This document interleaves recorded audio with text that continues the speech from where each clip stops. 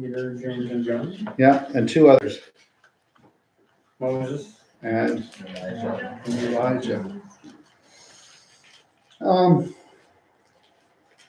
Elijah was on Mount Sinai. Moses was on Mount Sinai. Now they're both with Jesus on the Mount of Transfiguration. It's quite interesting as Jesus changes a couple things, or a big thing.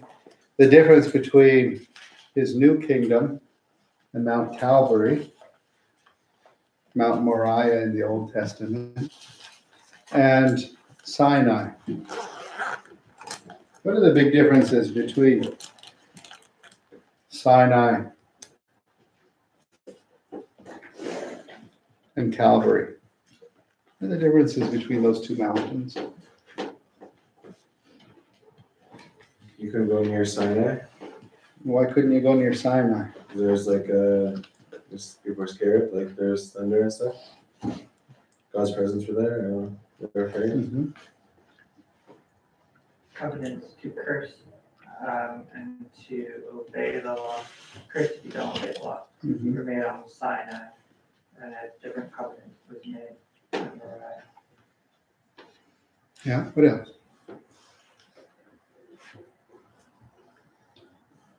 So Mount Sinai, God's glory came down, didn't it? And his finger. I'm not sure what God's finger looks like, but he didn't write the 10 Commandments in a book. Moses did. God wrote them on tablets. And as he wrote them on tablets, they came down, and like Caleb said, this is what the law says. Do this and you live. You don't do it, you're cursed and you die.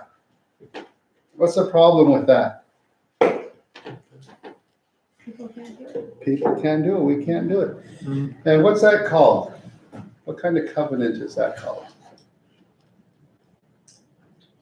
Conditional. Conditional covenant, exactly. So if you sign a conditional covenant, if you agree to a conditional covenant, what has to happen? Gotta keep your side.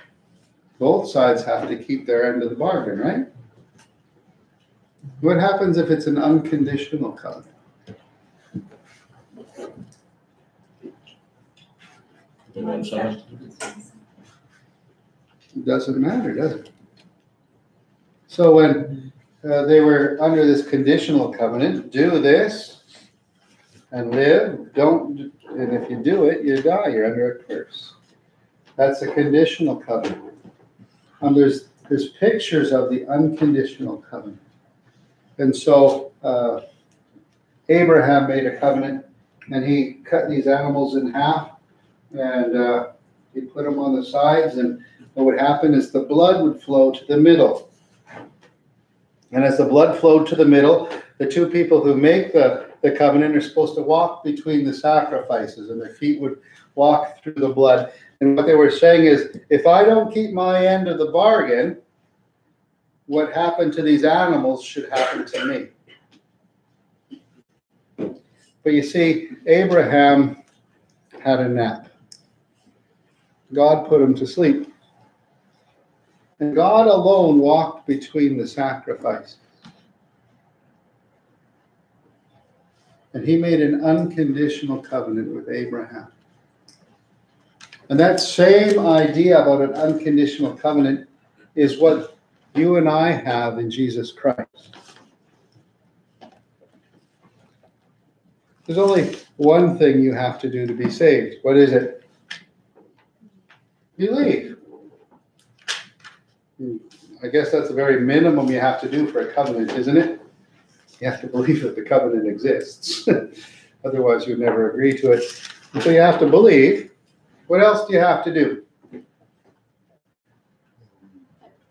Do you have to go to church? Do you have to go to Lord's Supper? Do you got to wear a dress? Or a suit? Do you have to have short hair? No. Do you have to have long hair? No. Do you have to wear makeup? No. Do you not have to wear makeup? Something like that. Do you have to give money? Do you have to be baptized? Do you have to witness for a certain amount of hours every month? Do you have to go to national conventions? Do you have to go to international conventions? What do you have to do? Believe. That's all. Do you have to be a boy?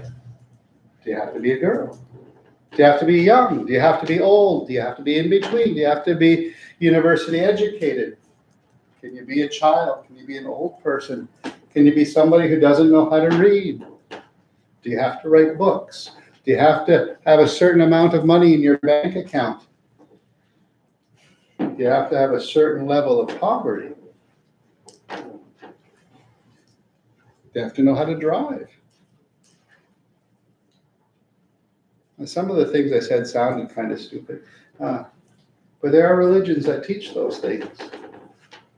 If you don't witness for 4 hours once a week, you're not part of the church.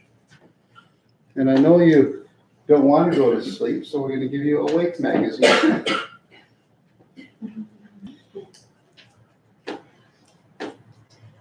If you don't give your tithe every week, you have a debt with the church.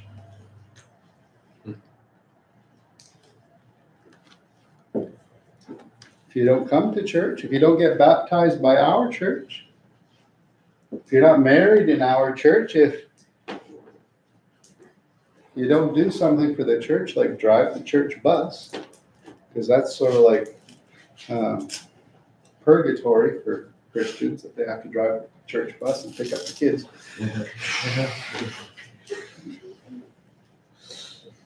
Got to teach Sunday school. There's places that teach those things. But all you have to do is believe. Why is believe the only thing you have to do in Jesus? Because anything else would diminish his work.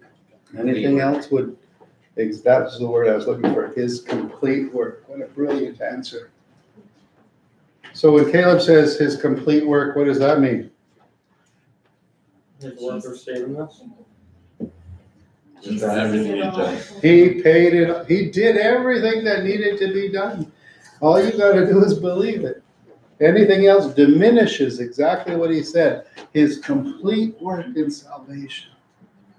And so the unconditional covenant says it doesn't depend on you. It depends on what Jesus did. And if he did it perfectly and he could say it is finished, or do you say, well, I'm half done.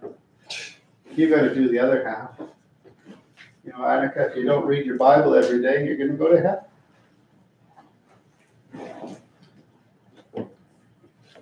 How many of us would be in hell because reading our Bible every day was a rule for salvation? Good thing that's not a rule, isn't it? If you don't pray every day, that's the end of your salvation, How many of us would not have salvation if we had to pray every day? Well, I think I pray every day, but there might have been a day or two I missed. I don't remember. You see, it doesn't depend on works of righteousness that we've done. It depends on everything that Jesus did. And so, when he says the Son of Man came not to be served, but to serve and to give his life a ransom for everybody, and he's making this unconditional covenant, it's an awesome thing, and it's showing that Jesus completely saves everybody who trusts in him. He doesn't just partially save. I know, and I think I know what we mean when we say he's almost saved. But there's no such thing as almost saved, is there? You're either saved or you're not. And so on the Mount of Transfiguration, where the glory of God shines, and then all of a sudden Jesus starts to shine, doesn't he? And Jay mentioned whiter than the whitest the cleaner could ever make your clothes. Shining. And Jesus was saying there on the Mount of Transfiguration, you know what? I'm the glory of God on earth. Look at me shine. Just like what happened to Moses when he was on Mount Sinai. Do you remember his face shone? And then he had to sort of cover it up because he was sort of embarrassed that his face was shining. But he's actually more embarrassed that the light and the shining part was fading. Because when he was in God's very presence, he shone bright. And then as he moved away from God's presence, because he was physically walking away from God and his time passed, that glory was fleeting and disappearing. That's what the book of Corinthians would say. But Jesus just started shining. And he wasn't the reflection of the glory of God. He was and is the glory of God. And he's the physical embodiment of God's glory, the glorious God of Israel, who's a servant. And that's important to us. And at the end of this section, just before he gets to Jerusalem, the disciples are still confused. What? How could he be the embodiment of God's glory and be a servant? That's also backwards to the way I think. Because you see, the way you think is sort of like the Queen of Sheba. How did the Queen of Sheba think? She saw the glorious clothes of the servants of Solomon. And what'd she say? I saw how your servants were arrayed. I heard about how your servants were arrayed. I heard how they were dressed. I didn't really believe it. But I came and I saw it. And they actually didn't even tell me the half of it. This is way better than anybody ever told me. I've seen a couple places in the world where the pictures don't do justice to the reality. So once we went to the Grand Canyon. So if you ever come to visit us in Mexico, the Grand Canyon is only about a 9-hour drive from where we live. And it's not too far. But I've seen lots of pictures of the Grand Canyon. I've seen it on videos, National Geographic, and all those things. But when you see the Grand Canyon in real life, you think, wow. And the pictures didn't do justice to what the Grand Canyon looks like. That's what the Queen of Sheba was thinking when she saw Solomon's servants. And then she saw Solomon. And the half, she didn't think, they didn't do you justice, man. You're way more glorious than they ever told me. Now, do you remember Jesus saying something about Solomon's, the way he was dressed? Not even Solomon in all his glory is dressed like one of these little lilies and flowers.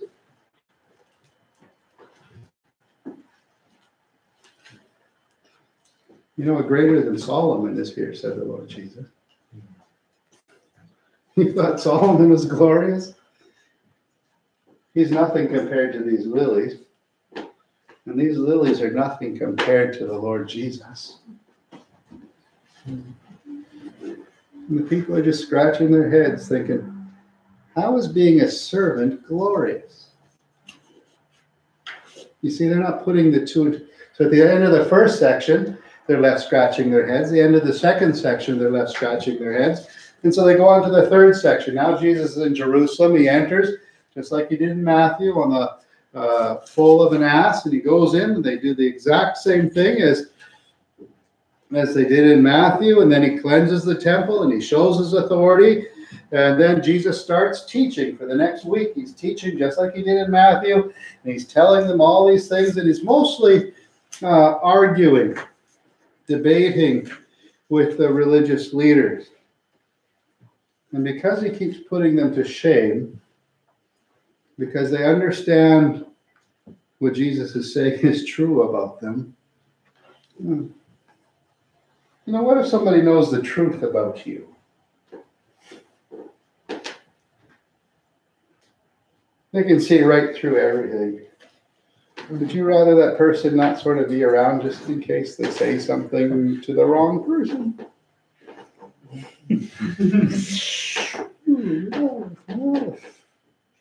Ooh, they're here. I think I just sort of, it's my bedtime already, 6:30. Time to go home. Got to get up early in the morning, 9 o'clock. Well, for some of us, that's early in the morning. And so they plan to kill the Lord Jesus. In chapter 13, he prophesies that Jerusalem will be destroyed, and the temple will be destroyed, and that his disciples would be persecuted just like he was.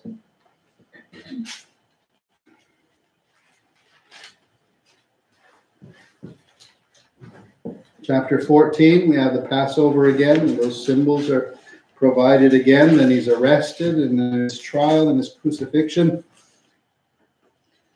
Then the darkness descends. It's very opposite of the transfiguration, isn't it? Transfiguration is glowing. On Calvary, the lights go out. Why do the lights go out? Why did God shut off the lights for 3 hours? Because Satan ruled. Well, never thought of it that way, but maybe. Maybe it appeared that at that particular moment, he who has the keys to death might have appeared to be winning. No, that's not really the thing I was thinking about, though. How ugly is sin?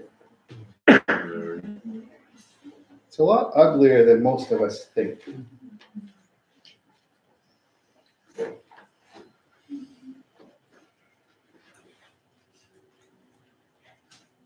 And it's so ugly, in fact, that God shut off the lights of the world.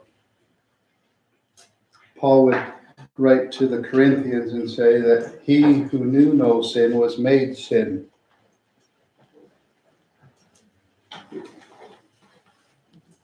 What do you think it was for that perfect, holy Lamb of God to be made sin? Your sin. My sin.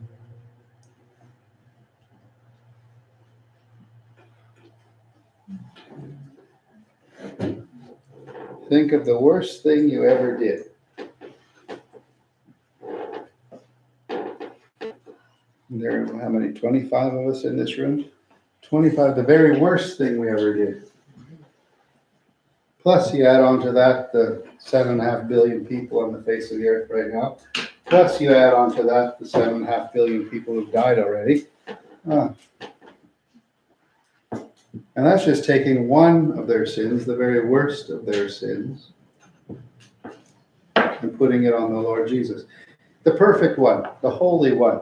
Do you think that would be a pretty sight? So in Mexico, they have this weird thing. They think Canadians are barbarians because all Canadians go harp seal hunting, baby seal hunting. That's what Canadians do. For fun, we put on skates and we become barbarians on ice. That's what all Canadians do. Right, Marcus? Not necessarily.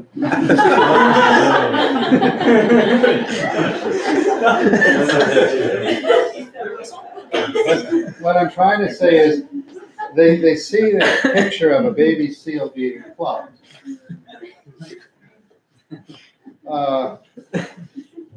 And they don't think that's a pretty picture. And probably in reality, it's not the prettiest picture. Probably not something somebody should videotape. Well, let's just suppose one sin was just like one of those. How many sins have you ever done in your life?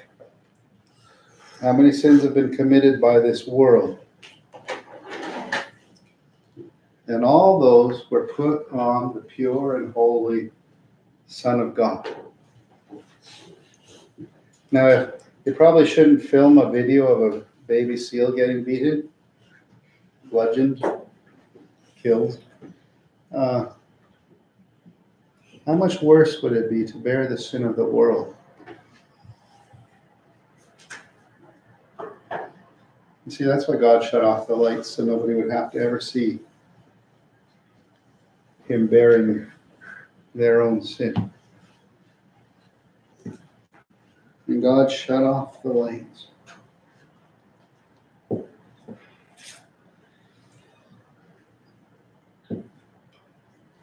And Jesus cries out.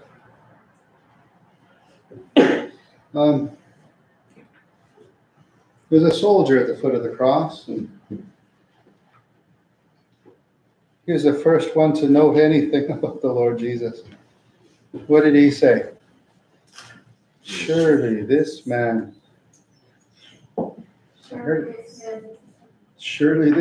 is the Son of God. Who was the first to take note? A Gentile soldier. He may very well been one of the ones that nailed him to the cross. May not have been, but there he was. So he may have been one of the ones. And that was his testimony. And then we have the resurrection. And the resurrection happens, and these two gals go to the tomb. And they're met there at the tomb. What happens when they get to the tomb? Stones rolled away. Stones rolled away, and then they run away.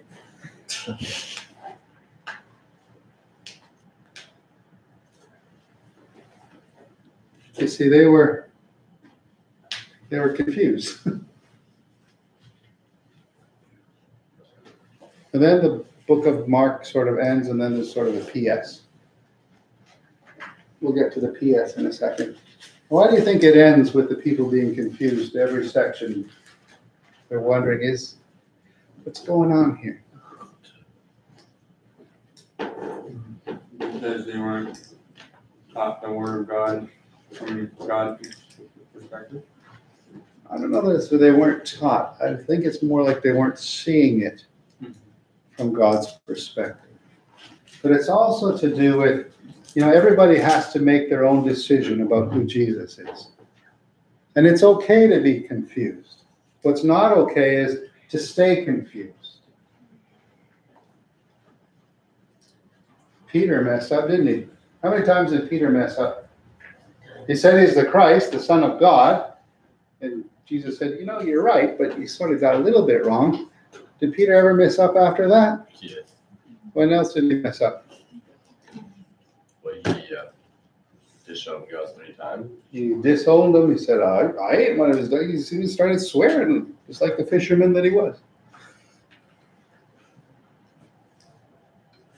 Did he ever mess up again? Yeah.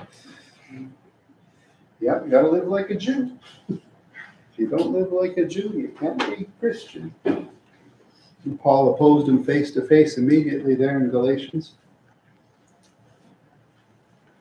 But he, despite his mix-ups every now and then, despite his messes, he had decided that his confession of Jesus as the Christ, the Son of God, was actually right. And even though sometimes he had misconceptions and weird ideas about what that meant, still in his heart of hearts, he realized that Jesus was the only hope. And for you and I, that should be encouraging for us. Because Jesus can do everything he said he can do. And that's why it gives you and I hope. What if Jesus couldn't do everything he said he could do?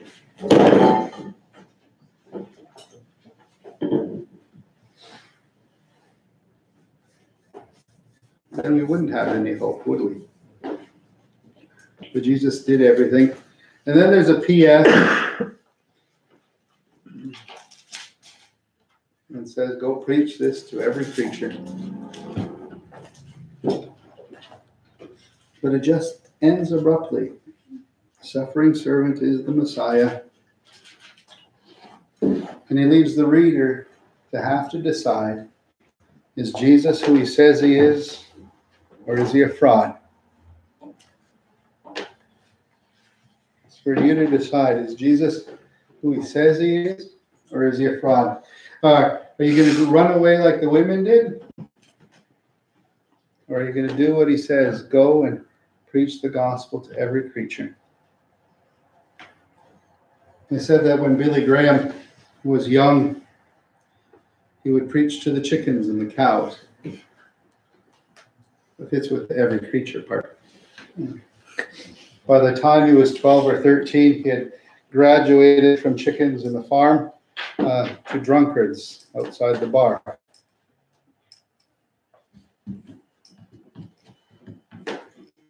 And as he got older, and as God used him, he preached to millions of people around the world. I remember the week he died, I was teaching a Bible study in Vancouver. There were 14 people at this Bible study. Of the 14, 8 of them got saved in 1986. I think it was 86 when Billy Graham was preaching in BC Place. 1986. Now it's 2019. Or then it was 2019. I think it was 2018. I don't quite remember when he passed, but 8 out of the 14 got saved when he was preaching, and they were still carrying on 30 years later. You see, he was found faithful because he deemed the one who called him as faithful. He decided Jesus was who he said he was, and he started preaching the gospel to chickens and cows, graduated up to drunkards outside of bars, and God still counted him faithful and used him to preach to millions all over the world. That's why you guys are here, isn't it? Maybe not ready to the millions around the world quite yet. We have to start with the chickens and the cows and graduate from there to children. That's why we want to do camp work. Because we've found that Jesus is able to do everything that we've committed unto him against that day. And he can do exceedingly abundantly above everything we ask or think. What were we asking on Sunday night when we were praying? What are some of the things?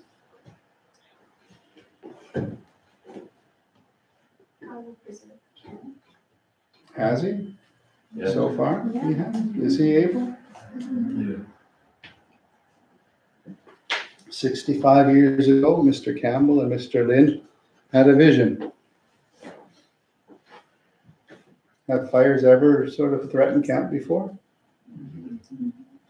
Is camp still standing? Yeah. Josh prayed something like this. Well, if you don't want to use it, you don't have to keep it, but we think it's still being used. It's absolutely true. If God wants to start all over, he can start all over. God wants to send us all home, he can send us all home. That's not a problem for him. But we found him faithful. That's why we have good news to tell everybody.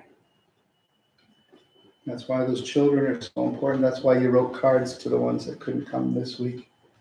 That's why Josh is trying to figure out a way to get those kids that couldn't come this week into the next week and the week after. Some way, somehow. Because that's what the important thing is, isn't it?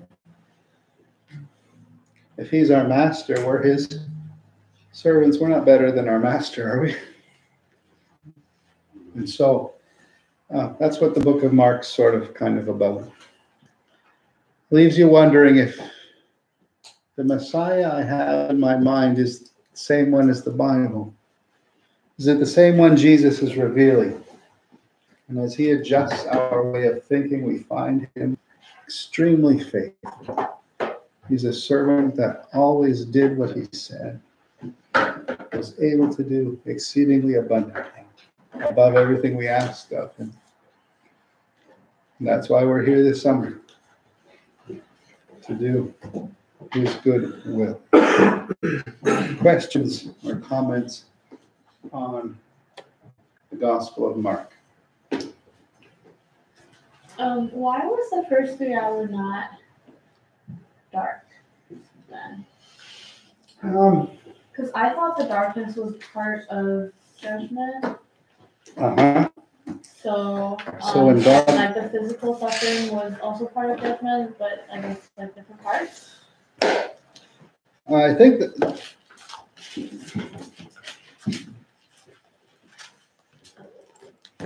physical suffering, anybody see the movie The Passion of Christ that Mel Gibson did? Some of us have, some of us haven't. It was, what was the word? Rumor had it was much too gory for Christians to go see. It wasn't as glorious as Hacksaw Ridge, but that's besides the point. But you see, who inflicted the physical suffering on the Lord Jesus? Man. This was the worst that man could do. Man was judging Jesus, and man found Jesus despicable, rejected. Then God turned out the lights, and then who judged him? God did. And all your sins, all your sins, all your sins, your sins, your sins, your sins, all of our sins were put on him and judged on him in the darkness. It's not man's judgment. That was all the physical stuff. And the physical stuff showed man's rejection of Jesus Christ. When God shut off the lights, he was bearing our sin. And God was judging our sin on him. The physical was absolutely nothing. He doesn't say, "What are you doing this to me for?" He says, "Father, forgive them. They don't know what they're doing." He says, "Son, here's your mom. Mom, here's your new son." But God shuts off the lights, and what does he say? My God, why hast thou forsaken me? Our fathers cried unto you, and you heard their voices. Why art thou so far from hearing me? See, everybody from Adam all the way through to Malachi was a sinner. And when they cried out to God, God delivered them. But why are you so far? I never sinned. I never ever rejected you. Why are you so far away from hearing my voice? I'm not a man, he says.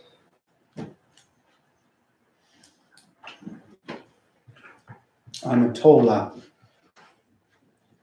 I'm a worm.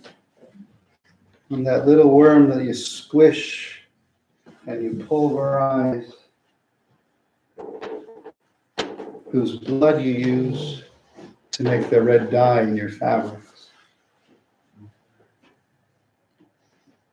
That's who I am.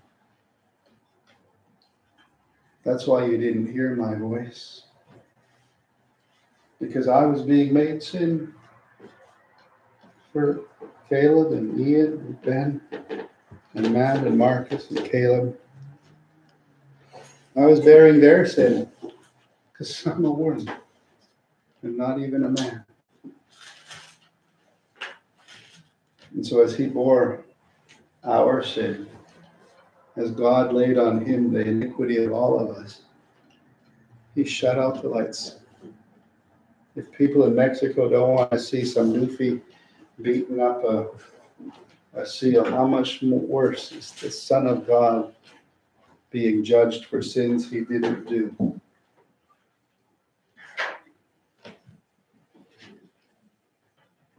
And then God turned on the lights when the darkness was broken by that sound of, my God, why hast thou forsaken me? And we hear the words, it's finished. We hear the words, into your hands I commend my spirit. You see, Jesus was in complete control the whole time. And it's appointed unto men once to die, and after that the judgment. Was Jesus a man? Yeah. Did he die? Was he judged? Yeah. And God said, this man's innocent. Just like Pilate and Herod did. Except Pilate and Herod just let him die anyways. God said, this man's innocent. And when God declared him innocent, death had to let him go. He arose again on the third day, proving that in him was no sin, that he did no sin. He knew no sin. The sin he died for was our sin. It wasn't his own, because if it was his own, he would have stayed dead. But he died for our sins according to the scriptures, was buried, and rose again on the third day according to the scriptures. So the physical thing wasn't the big thing. The physical thing was man's rejection of Jesus as Messiah. The darkness is when God judged him and laid all of our sins upon him. He bore them all. Even the ones we haven't done yet. Even the ones we think right now, that's so shameful. Jesus paid the price for that one.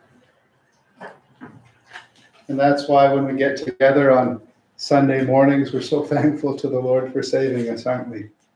This is the new covenant. It's an unconditional covenant in his blood. It doesn't depend on anything you do except for believing, because Jesus did it all. And to prove it, he rose again on the third day, saying, you know what? There's absolutely nothing you need to do, Danny. There's nothing you need to do, Katie. You believed. I paid all the price.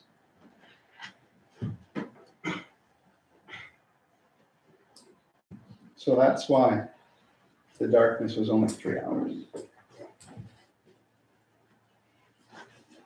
Any other comments?